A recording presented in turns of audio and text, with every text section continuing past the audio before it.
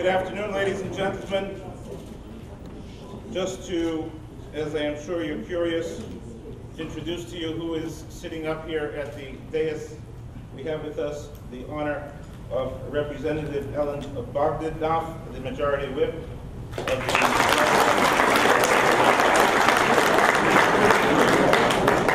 I'm going to get that last name right one day. Representative Adam Hassner, the Majority Leader. Mr. Leonard Greenberg, who needs no introduction, he probably heard most of their homes. And our one and only Senator Joseph Lieberman.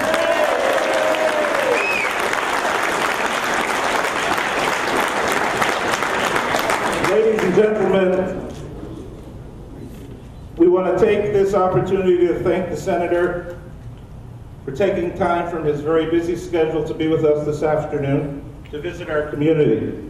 I need to share with the Senator, before anything else, that you have chosen, Mr. Senator, what I have to report to you, the results of a demographic study out of the University of Miami, that this Jewish community, which prides itself in being the most concentrated Jewish population and fastest growing concentration of Jewish people outside of Jerusalem.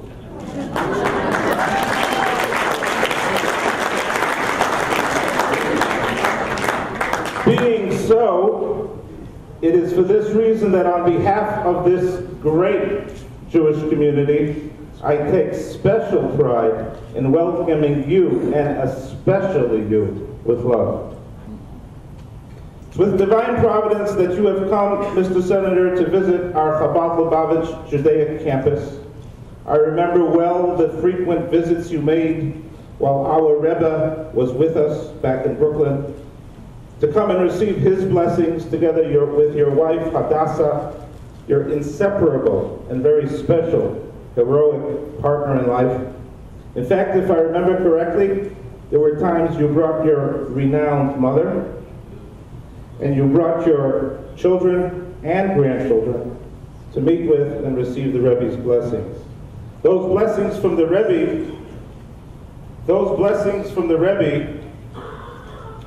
you definitely have taken advantage of those extraordinary encounters with him, and you've certainly seen to it that they have paid off for you.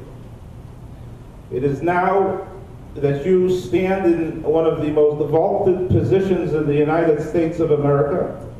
You have become the staunchest, most powerful supporter in the Senate, a statesman with unwavering principles for all which we as Jews consider vitally important in our lives in this very, very troubled world.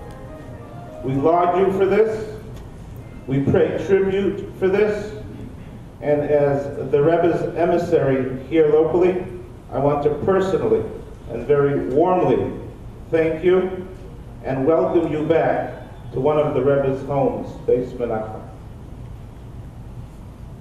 It is in this vein, in remembering the Rebbe, together with you and your loved ones, that I thought it would be valuable and meaningful to you to reenact the holy blessings which you received from the Rebbe through what has become renowned as his dollars for charity, which he used to distribute to those seeking a blessing from him.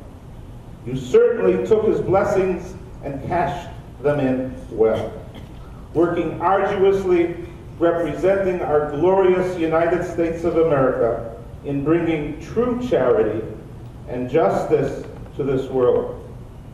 And it's in this vein, in hoping to produce for you, on your visit with us here, a very meaningful tribute to bring to the stage our future, for whom we all work towards, to bring up our children, to present to you a beautifully handcrafted sterling silver pushka, a charity box, with which they wish to continue the tradition for which you have come to Lubavitch to receive the strength to go on with your unmatched work of bringing godly blessings of our country, freedom, liberty, justice, and charity for all in an ever-growing measure.